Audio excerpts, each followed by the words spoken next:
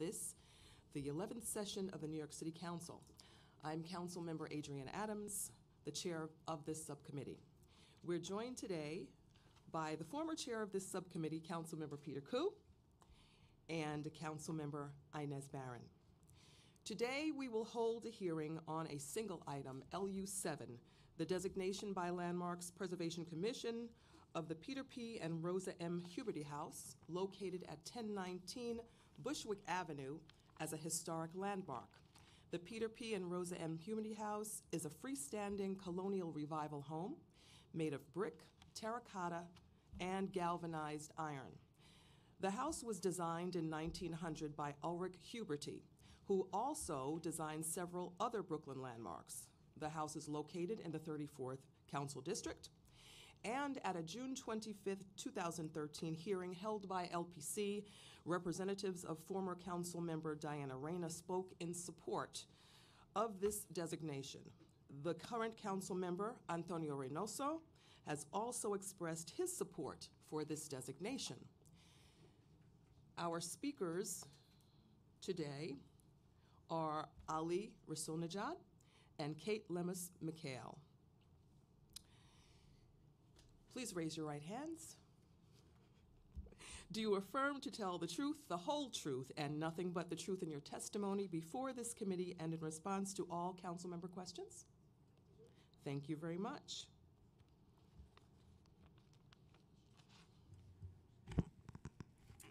Thank you, Chair Adams, and good morning, subcommittee members.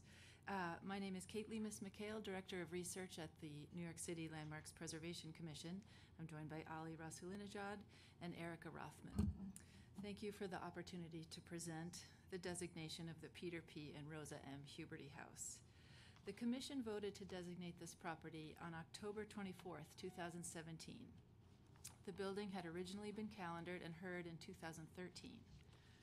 The Commission has received both written and verbal public testimony, including support for designation from former council member Diana Reyna, current council member Antonio Reynoso, the Historic Districts Council, and the New York Landmarks Conservancy.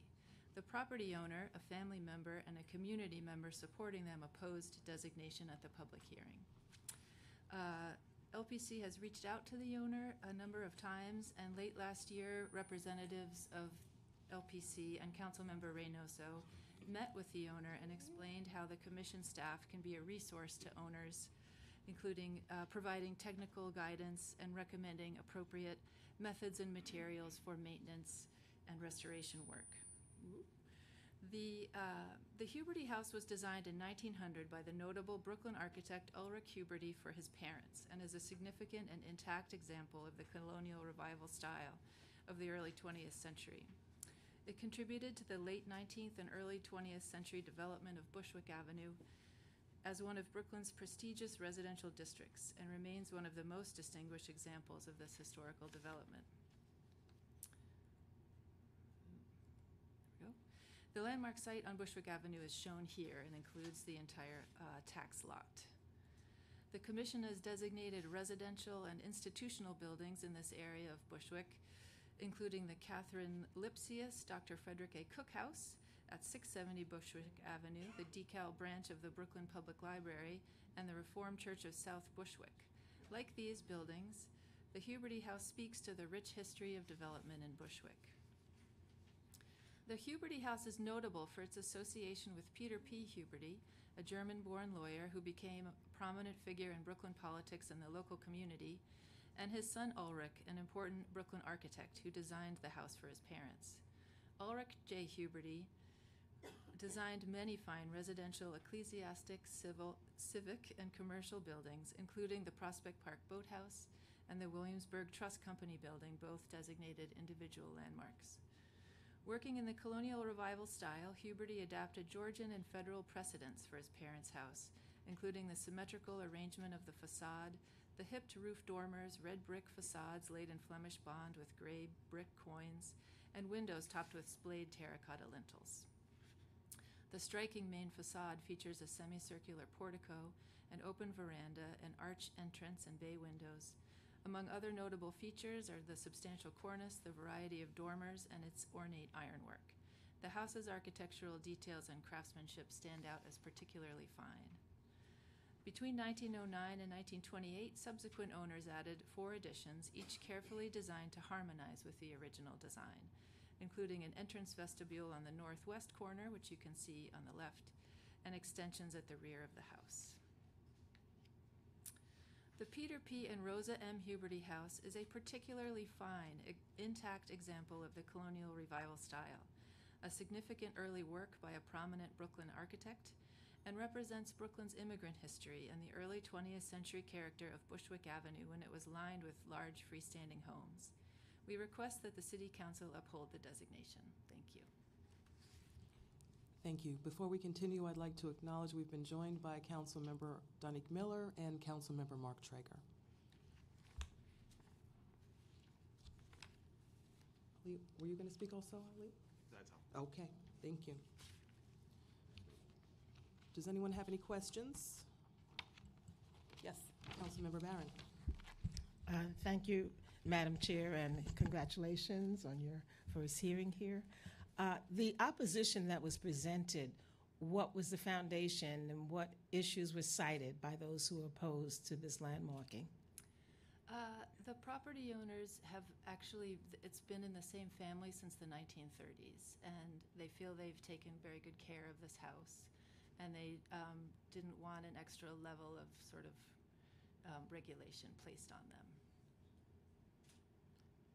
So the property as it exists has maintained all of these features that you've highlighted here, and there has not been any significant change to the facade, is that correct? That's correct. It's very intact. It's a very fine example of its style. Thank you. Members, any further questions? Are there any members of the public who wish to testify today?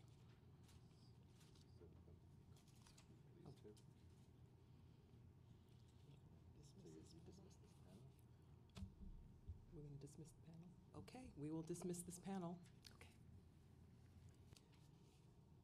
Okay. And we will call on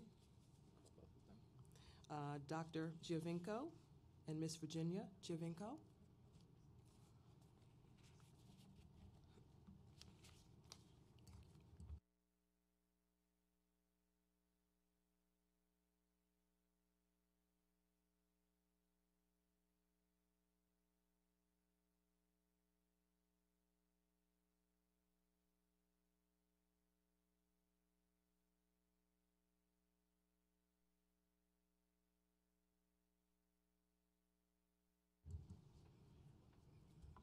Okay.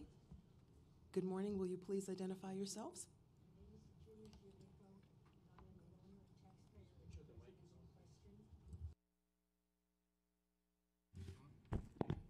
Oh, this is better? My name is Virginia Giovinco, and I am the owner and taxpayer of the house in question here, and I strongly oppose this designation. This house has been the home of the family, same family, since 1937, and I have lived in it since the first grade. So you can imagine through the decades, all the repairs and paint jobs that have been done, always in keeping with the colonial style and maintaining it in good condition, as you can see, and expressed by your previous speakers. The old timers did not need an outside agency to tell them they should preserve the appearance of this house, and I don't need an outside agency either.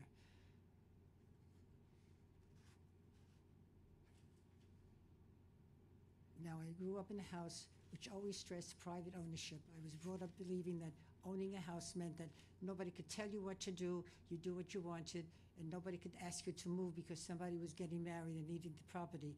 And there was a great sense of security, and as a tax owner, I felt very comfortable now knowing that it was my home. And now suddenly I get a notice in the mail, not asking me, but telling me that the house was going to be designated, and it meant curtailing my control over the house. I would now need permission to make repairs. I found that quite shocking. I spoke to my contractor, the one who's done all this work for me, and he said, forget about him. He's not signing any papers. I'm afraid that contractors also, other contractors, will have the same idea. As a matter of fact, years ago, I know you have a list. I have such a list here of people, 15 years ago, I consulted somebody on one of your lists, and it was a total disaster. So I really lost faith in these lists. I don't want to live with this feeling that, who do I call if something happens? Do I have to go through all the yellow pages? Who will come and sign papers? It's a terrible burden on me. I just cannot live with that idea.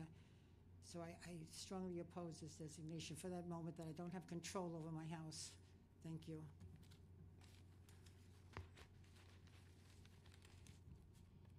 Did you wish to speak also? Sure. Thank you. My say here is more to ask. Can you please identify yourself? I'm Dr. Paul Giovinco, Virginia's cousin. Again, this house was purchased by our grandfather.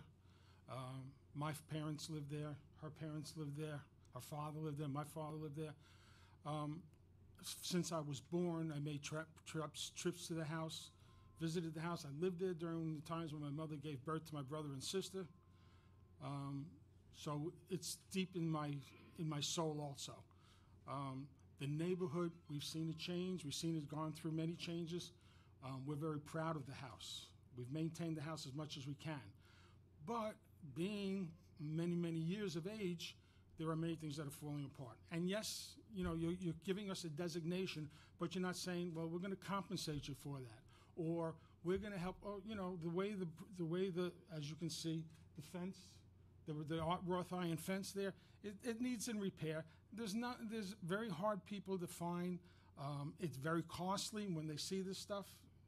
I'm not seeing that the preservation side is, we're going to give you 50% of the price to maintain this preserve or this house as a landmark. The roof, all tile, we're not going to go ahead and throw down some tar paper and some shingles, and we're going to maintain it the same way. But I don't see no compensation or help. So what is the landmark giving us, giving my cousin? She's the owner of the house. When I was little, I remember going out on that portico and watching parades down Bushwick Avenue. It was a beautiful place. It was a beautiful place. Is the Preservation Commission, Historic Commission, going to redo the neighborhood so that we can be proud of it again? How many, can anybody lift their hands up and say that they've walked down Bushwick Avenue or driven down Bushwick Avenue from Eastern Parkway to Myrtle Avenue? Anybody here? Okay.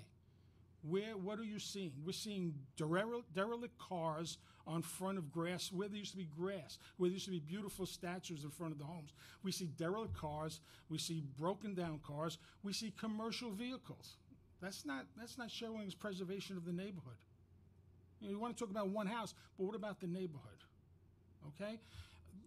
And in conclusion, we have one famous word that is this month come up to everything, okay? And the rest of the neighborhood, yeah, we're looking beautiful, but the rest of the neighborhood is looking like that S-hole. And I'd like to see that change.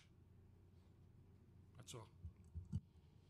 Thank you both for being here today. Thank you for your passionate testimony to this committee and to this audience. I thank you very much for being here. Yes, sir? Go right ahead. Councilmember Miller?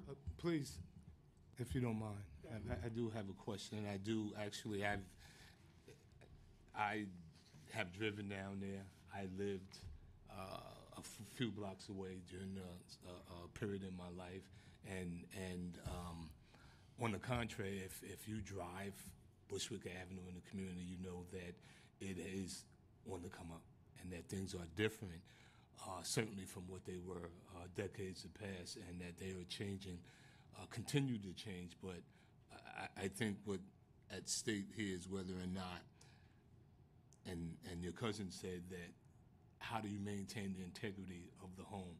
Obviously, your family has been committed for generations to doing just that. It is absolutely beautiful. I know the house, go past there 2 or 3 times a week. But there are other historical or potentially historical homes that are now co-ops and condos. And I think when you have something,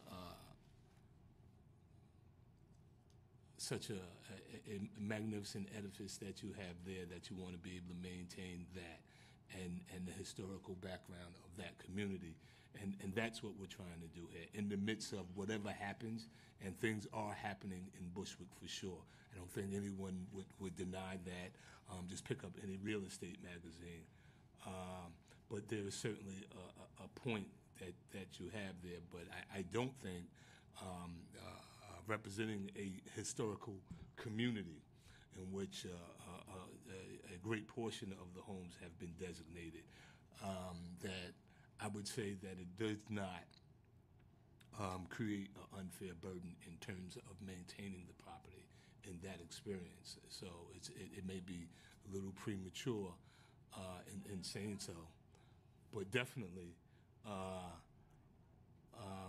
we want to be supportive in whatever way in being able to maintain this property as is.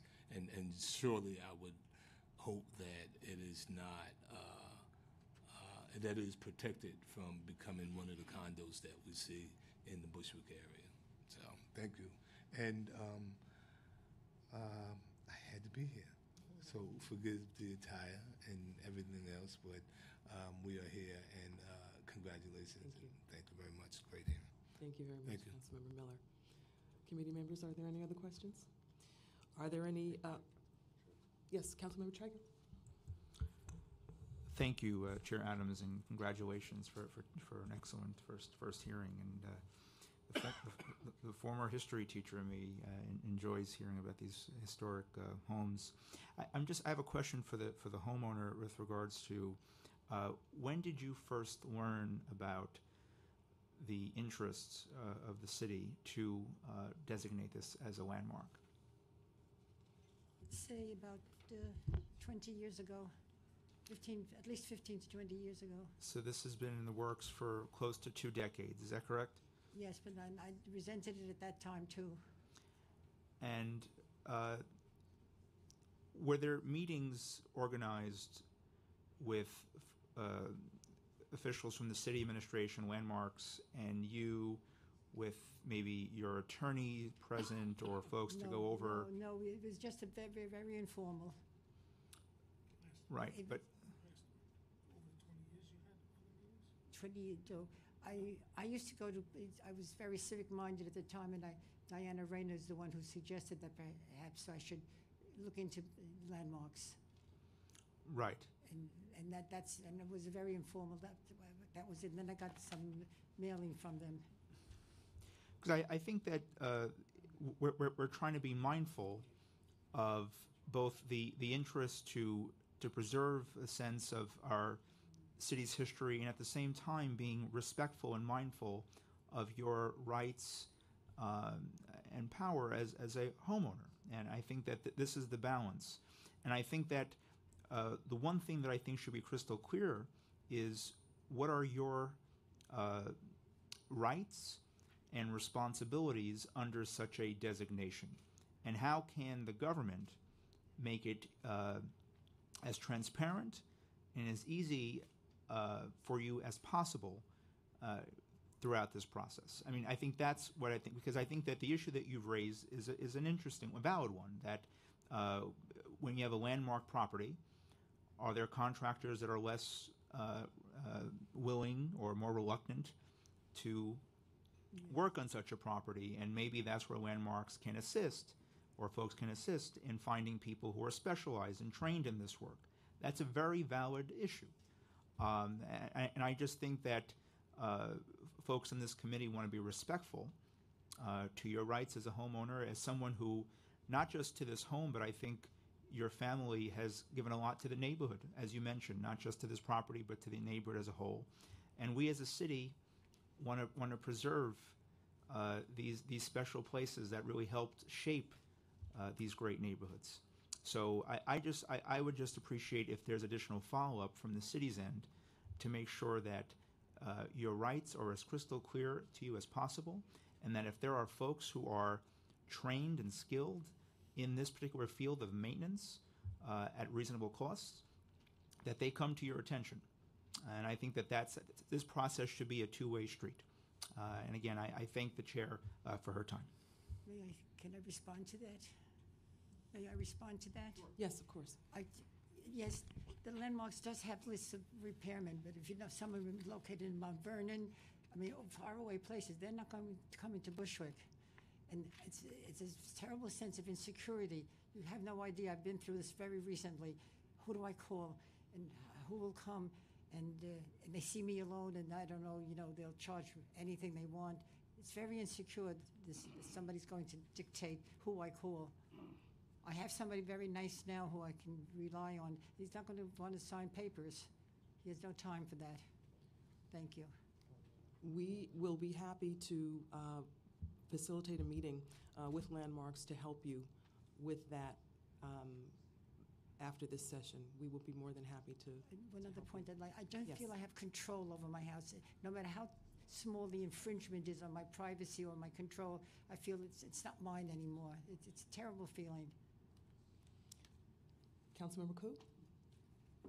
Thank you, Chair Adams. Virginia Joenko, right? You're the only owner of the house, or you have your whole family is the owner? No, I own the house. I'm the sole owner. Yeah. So how many people live in the house now? Just me at the moment. So The family has dwindled down to just me. And well, he spends a great deal of time, and his children are in my house all the time. So right now, can you meet all the burdens on maintaining a house economically? I mean, do you make enough money to pay all the bills? Within reason, yes. Yeah. I've lived in it my whole life, so it's nothing new to me. Yeah, because like you said before, I sympathize with your situation, right? Because you're the only owner of the house and you're a senior citizen, so you may not be able to afford extra burden to maintain the house. Because once it's landmark, there are all these different criteria you have to meet. So, so if you suffer economically, we don't want to do it. So then maybe our committee has to hold on to this. We have to further study on this case. Yeah, so Mr. Chair Adams. Thank you. Just to answer that, we had a meeting with the gentleman who just spoke before with the landmarks about a month and a half ago, and they said, they have this list, people who want, but for them to start any project, they're going to have to sign on and show the insurances and go through a whole bunch of paperwork before they will allow it to go. Half of these people don't want to do that. And that's the problem that we have. I live out in Long Island in a very Italian area, Glen Cove. I can get guys in to do the brickwork and the cement work and everything, but they're not going to want to do the paperwork. And they are master mechanics, okay, at their work. It would look better than when it was built. But again, these are the problems that we sit with, okay? And she had some cement work done, and the job is off color. I'm not happy about it. It's shameful that it happened that way. But again, you're dealing with who, what, when, and where. So if you see the columns, all those flutings that are at the top, you can't find those. They're not. You can't go to Home Depot and buy those. You don't go to Home Depot decor. You don't go anywhere.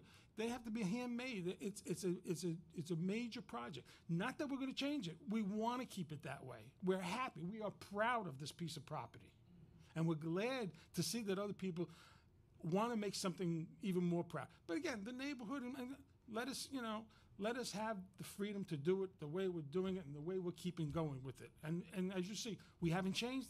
Don't plan on changing for the next bunch of years. I'd like to add something to that. He talking about the columns, the capitals on one of them was completely destroyed about 2 years ago. And this man that I was telling you about, the contractor, he searched the computer and he found a place in Oregon to replace those capitals. I didn't buy one. I bought enough of all four or whatever. So in case the others go, I still have some home in reserve because I know I'll never get them again anywhere. So, I mean, it takes a lot of thought to own and keep maintaining the house. And I love it. I mean, I have no problem doing it. But let me be free. Let me feel it's my home. I'm not doing it for somebody else. Thank you very much for your testimony today. I will now, thank you. I will now close the public hearing on LU7, and we will lay this matter over. I'd like to thank the members of the public my colleagues, council, and land use staff for attending today's hearing. This meeting is hereby adjourned.